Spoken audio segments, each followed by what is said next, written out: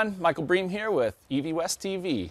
Today we're going to give you a little walkthrough on our 2003 Ford Ranger. This is our shop truck over here at EV West, and man, we really love this thing. It's a great truck, super fun to drive, super fast, great little truck, and a nice little simple system.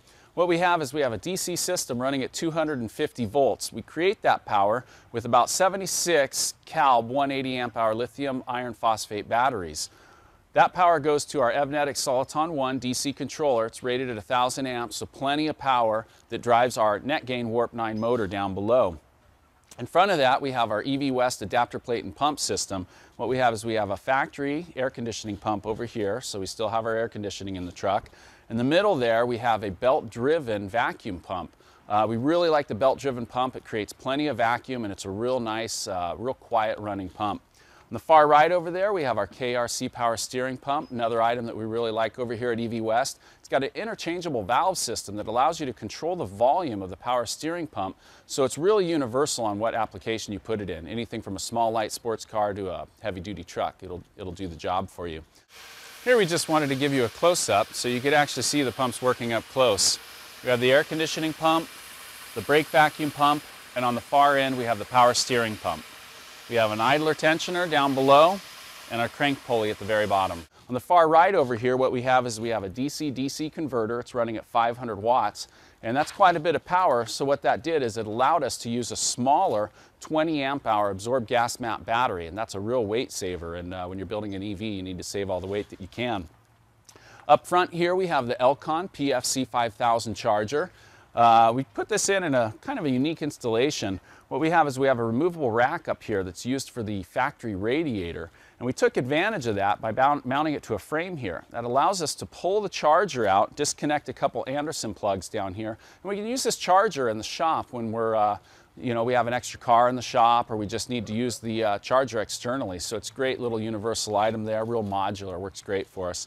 The system is liquid cooled. We have a CPU cooling system over here with a dual fan radiator system. And then on the back side here we have our reservoir and our pump. That's just about it for under the hood. Let's go back and take a look at the battery pack.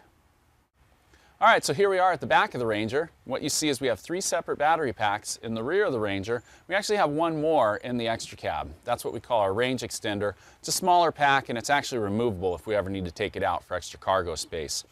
Our 3 battery boxes back here are made out of 3/16 aluminum, and they're welded up, coated in a chip guard. And then what we do is we use the marine starboard for covers. So our batteries are underneath. It keeps them out of the environment, keeps them nice and safe, and at the same time these are held securely down, especially when the bed's bolted on top. We have a real clean, simple installation back here. And here at EV West, we always recommend running all of your high voltage traction cables in International Orange for safety reasons. So we have clearly marked visible cables back here. And we also have our contactor back here, our EV200 Tyco contactor. And we use this for a safety disconnect. It's in the middle of the packs, along with our safety disconnects up front. So we really like to be redundant with safety, and you can almost never have too many disconnection points. So we have one of these back here in the back of the pack, and feel a little bit better for it. Now that we've shown you the front, now that we've shown you the back, let's just jump in this thing and see what it can do.